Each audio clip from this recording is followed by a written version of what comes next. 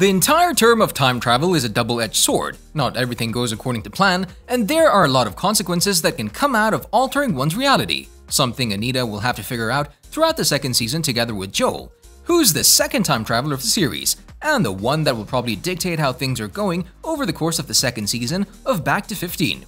We're more than certain that at least once in your life, each and every one of you thought how things would be if you could look many years younger, but have the same knowledge and experience of your life that you have right now.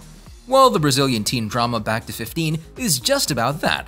A woman who has time-traveling abilities, who thrives to find meaning in her existence, using time as a catalyst for a change and tries to affect future events, ones that she already lived past once in her life. Anita, the main character, is unhappy with how her life works at the moment, which is also the time period in which she finds out she can change her present status. Netflix did a phenomenal job with the project as the series plays the concept of time, while also informing viewers of one principle that all time travel has in common, and it goes like this. Whenever you go back in history and change one thing, it has a consequence to lead your life to a very different pathway, a change that has a significant impact on the future, a new reality that is not known to anyone. Am I having an affair with Douglas? What's the matter? Carol! You're hungover. The series comes with a message about our life, that it's ours alone and no one else's. Back to 15 is a coming-of-age series that Janaina Tokitaka adapted and scripted. The story of the series is based on a book by Bruno Vieira of the same name. A 30-year-old lady who has achieved nothing in her life so far. There is Amelie, her cat, and her constant partner in life, and the two of them living in a shabby apartment. And before we move forward with the video, we should warn you that there will be spoilers up ahead from the first season of the TV show. And with that in mind, let's dive right in. Anita's phone rings and she's informed that she needs to catch a flight to her hometown for her sister's wedding, a place where she's welcomed with a lot of collective cynicism about her existence. She rekindles some old friendships and memories together with some old pals. Carol, her cousin, followed her husband's advice and gave up on her goals. She thinks of Henrique as her best friend, but when Anita stumbles into Eduardo, Carol's husband, she starts to flirt with Anita, something that Carol sees and humiliates Anita for.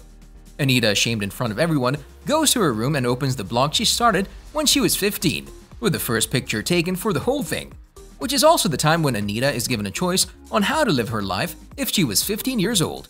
Once again, she is given the chance to create a new future for herself, after which Anita embarks on a voyage across time and attempts to impact people that are actively involved in her life at that time, not realizing that she's the one who needs guidance and nurturing. The story starts when Anita begins to change the way a trio of boys, Eduardo, Fabricio, and Joel, and what they did to everyone else, shaming them in the middle of a circle. But this time Anita is prepared, as not only she has gone through the whole thing once, she's here with the brain of her 30-year-old self, which is one of the biggest things to remember about the series, and one element that will change many things along the way.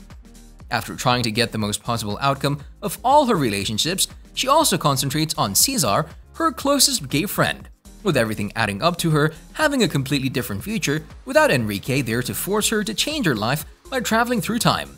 Following a conversation with her father, Anita is determined to go forward in search of her calling. However, her father informs her that she cannot control the lives of her friends, but she is indeed able to control her own life, which eventually gives Anita a new perspective, and she embarks on a new journey and begins a chat messenger conversation with Joel, who suggests to her that it may be all a time machine.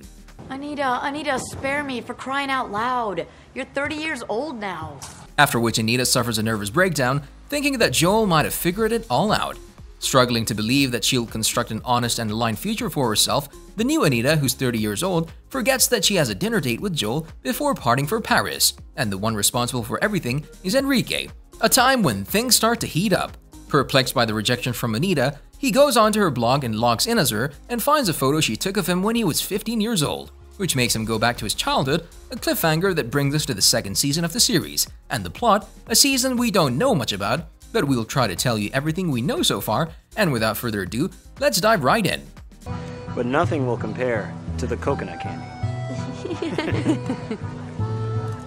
The second season of the series could be described as a mystery, as we know close to nothing at all about it, with no details or any bits and pieces about it have been shared so far. But the important thing still is that Back to 15 is renewed and coming to Netflix. The first season of the series was released on February 25th, 2022, with a 6-episode count of 35 to 40 minutes runtime each.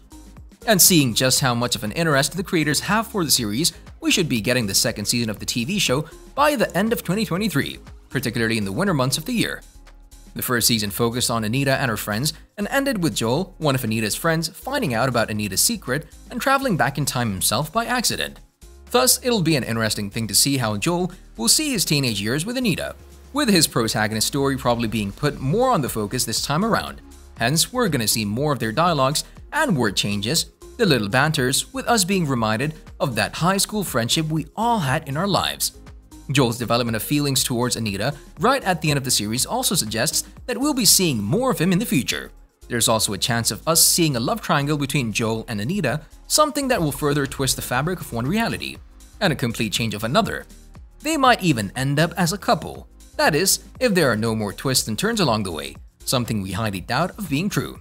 Passport, boarding pass, and a sleeping mask. And your luggage is all packed.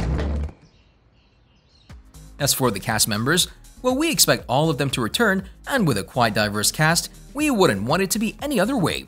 And with that taken into consideration, we should expect Maisa Silva and Camila Queiroz as Anita and adult Anita respectively.